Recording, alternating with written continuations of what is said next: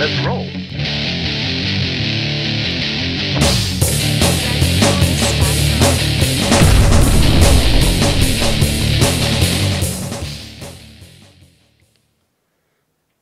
This is the RC Workbench, and it is unboxing time. So, my friends at Castle Creations sent me a care package the other day with two brand new items from their new catalog.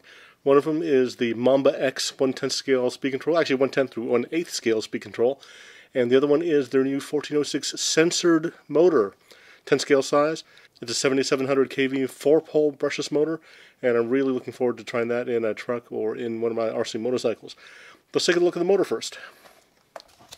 Okay, part number 1406 line, censored, and as I said, this one's a 7700 kV. This one is going to replace one of my 4.5 turn or 5 turn motors that I use in my motorcycles. So, really excited to see how this looks. This is from the brand new censored line, and it's just coming out. Let's see, here is the quick setup sheet. Center cable. This looks like some 4mm plugs, connectors, if you need to add them to a different speed control. If you're not using one of the Mamba speed controls that already have the connectors built in. And here's the motor itself. Okay.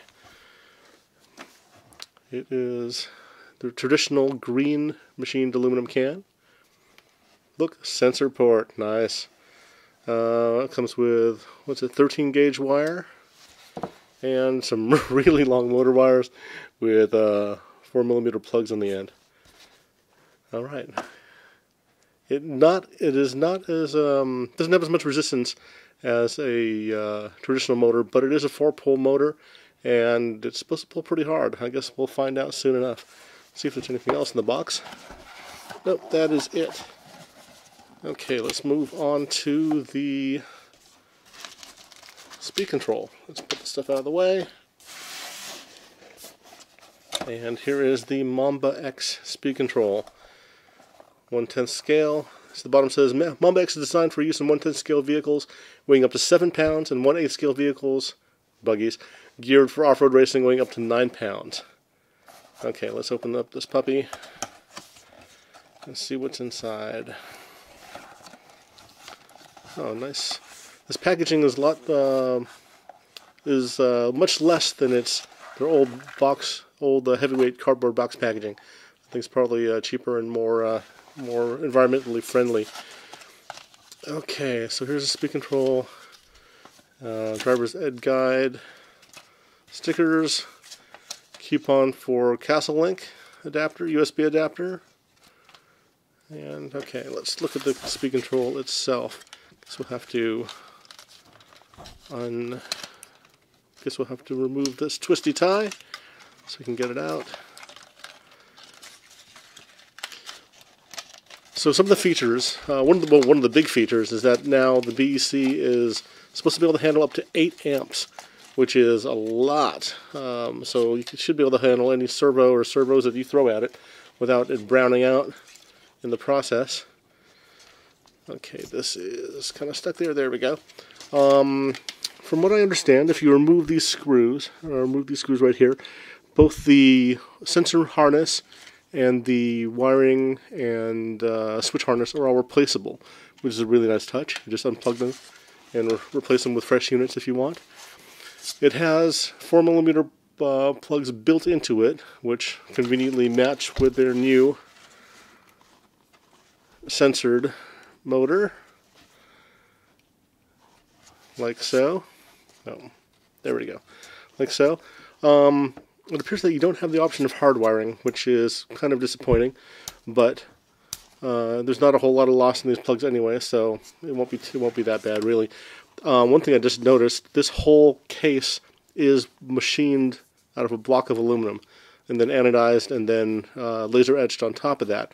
This is a very solid unit, and it's also quite heavy. The whole bottom acts as a heatsink, and there was a heatsink off of on top of the FETs as well, with removable fan unit. If you're running one of the lower classes, 17.5, 21.5, or maybe even 13.5, you're probably not going to need this fan, so you should be able to just take it right off, unplug it, and not worry about it. Save a little bit of weight that way.